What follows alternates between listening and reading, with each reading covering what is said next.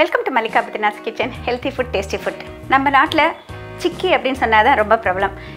நம்ம சவுத் இந்தியாவில் பார்த்திங்கன்னா வெல்லம் போட்டு உருண்டை பிடிப்போம். ஆனால் வடக்கில் வந்து சர்க்கரையை வந்து கேரமலைஸ் பண்ணிவிட்டு நெய் சேர்த்துட்டு ஒரு உருண்டை பண்ணுவாங்க, இல்லைன்னா அதை சிக்கி மாதிரி போடுவாங்க. இப்போ நான் உங்களுக்கு செஞ்சு காமிக்க போகிறது பொரி சிக்கி. இது எப்படி பண்ண சொல்லிட்டு பார்க்கலாம். ரொம்ப சிம்பிள். அதுக்கு என்னென்ன இன்க்ரீடியன்ஸ் தேவைன்னு இப்போ சொல்கிறேன். அரிசி பொரி 5 கப், சர்க்கரை அரை கப், நெய் 1 டேபிள் ஸ்பூன். இந்த மாதிரி சிக்கி பண்ணுறதுக்கு இந்த மாதிரி ஒரு அடி கனமான கல்கத்தா வானொலி ரொம்ப முக்கியம். நான்ஸ்டிக் வானொலியிலலாம் பண்ண முடியாதுங்க.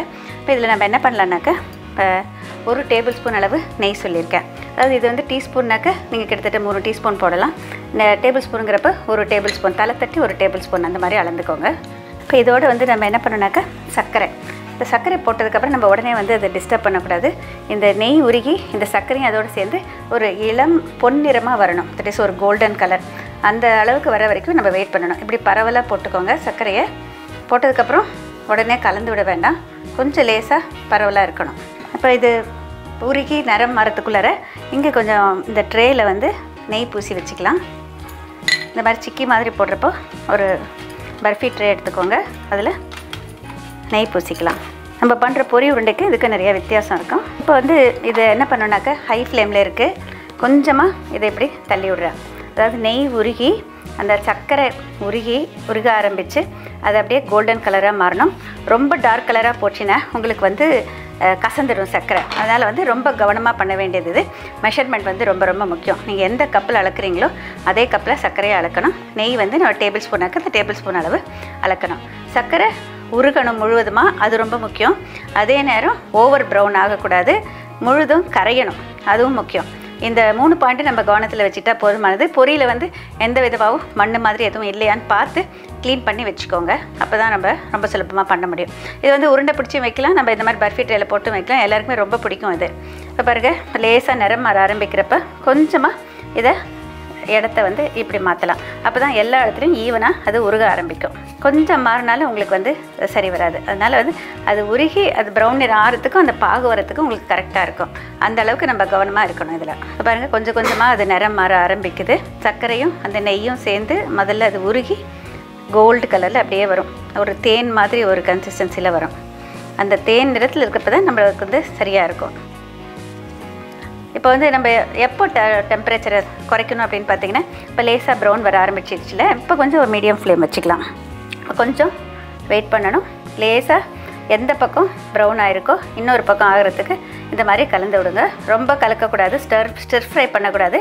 இது எந்த இடத்துல ஒவ்வொரு தடவை ஒரு ஸ்டவ் வந்து ஒரு பக்கம் மட்டும் கோல்டு கலராக வரும், சீக்கிரமாக செவந்துடும் இல்லையா, அந்த மாதிரி எப்படின்னு பார்த்துக்கோங்க. பாருங்கள், இப்போ எல்லாம் உருகி பொன்னிறம் வர ஆரம்பிக்குது. சர்க்கரை முழுசும் உருகணும்.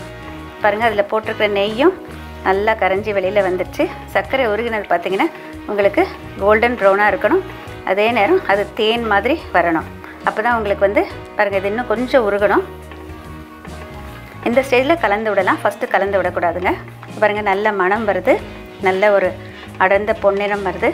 நல்லா சர்க்கரை முழுவதுமே உருகிடுச்சு. இந்த மாதிரி ஒரு பதம் வரணும். பாருங்கள், கொஞ்சம் டார்க் கலர் வர ஆரம்பிச்சிடுச்சு. இந்த ஸ்டேஜில் வந்து நம்ம பொரியை சேர்த்துட்டு அடுப்பு அணைச்சிடணும். இந்த கலர் பார்த்துக்கோங்க, கோல்டன் ப்ரௌனில் வந்துடுச்சு.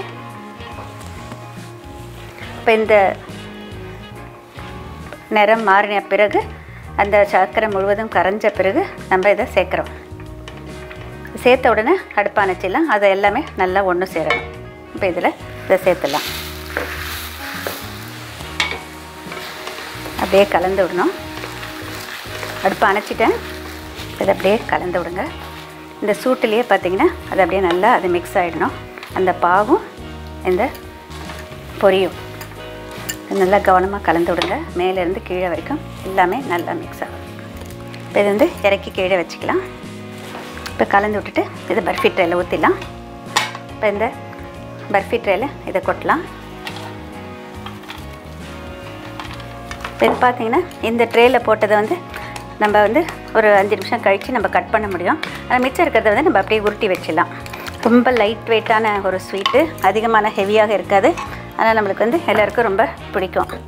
இப்போ இது நல்லா ஃப்ளாட் பண்ணியாச்சு. இப்போ மீதி இருக்கிறத உருட்டி காமிக்கிறேன். இந்த மாதிரி கையில் எடுத்துகிட்டு கொஞ்சம் இன்னும் சூடாகிறதுக்கு முன்னாலேயே நம்ம உருட்டணும். முதல்ல லைட்டாக உருட்டுங்க. கொஞ்சம் கை கெட்டிப்பட ஆரம்பித்தது அப்புறம் இன்னும் கொஞ்சம் நல்லா உருட்ட முடியும். ரொம்ப லைட்டாக இருந்தால் தான் அது நம்மளுக்கு வந்து சாப்பிட்றதுக்கு நல்லாயிருக்கும். ரொம்ப அழுத்தி பிடிக்கக்கூடாது. இந்த மாதிரி அதாவது இப்படி பர்ஃபி மாதிரியும் போடலாம், இப்படி உருட்டியும் வைக்கலாம். இப்போ இதை வந்து கட் பண்ணி காமிக்கிறேன். இது ஒரு நல்ல கூரான கத்தி எடுத்துக்கோங்க, கொஞ்சம் நெய் பூசிக்கோங்க.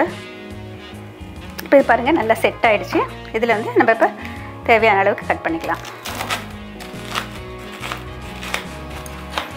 இங்கே பர்ஃபி மாதிரி இப்படி கட் பண்ணிங்கனாக்கா இது பொரி சிக்கி, இல்லை உருட்டி வச்சிங்கனாக்கா பொரி உருண்டைன்னு சொல்லலாம். ஆனால் பொரி உருண்டை நம்ம வெள்ளத்துலேயும் பண்ணலாம். ஆனால் இந்த சர்க்கரையில் பண்ணுறது, இந்த மாதிரி கேரமல் பண்ணி பண்ணுறது இன்னும் கொஞ்சம் கூடுதல் சுவையாக இருக்கும். இது வந்து முதல்ல கொஞ்சம் கவனமாக ஒரு ஓரத்தில் இருக்கிறத எடுங்க. அப்புறமா அதை எடுத்திங்கன்னா அப்படியே வரும். பாருங்கள் இந்த மாதிரி செஞ்சு கொஞ்சம் நல்லா ஆறுனதுக்கப்புறம் டப்பாவில் போட்டு வச்சிங்கன்னா எவ்வளோ நாளானாலும் உங்களுக்கு கெடாது. சாயந்தரம் நேரத்தில் ரொம்ப பசிக்கிறவங்களுக்கு இது கொஞ்சம் சாப்பிட்டாலே போருங்க. ரொம்ப டேஸ்டியாக இருக்கும். எல்லாருக்கும் மிகவும் பிடிக்கும். குழந்தைங்கள்லேருந்து பெரியவங்கள்லேருந்து எல்லாருக்கும் சாப்பிடவும் முடியும். மிக அழகான ருசியான பொரி சிக்கி தயார்.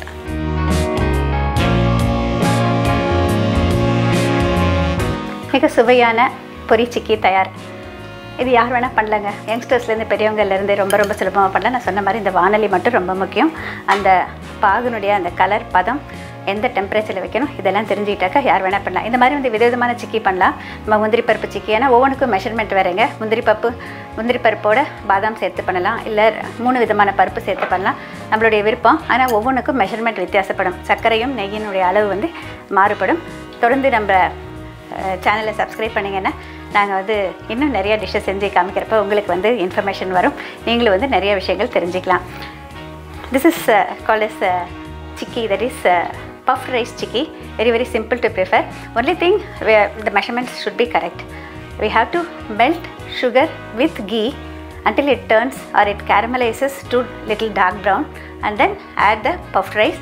Just mix it up and then remove and pour on a greased tray or prepare balls as it cools down. And it's very very simple. It's very tasty. Anybody can prepare.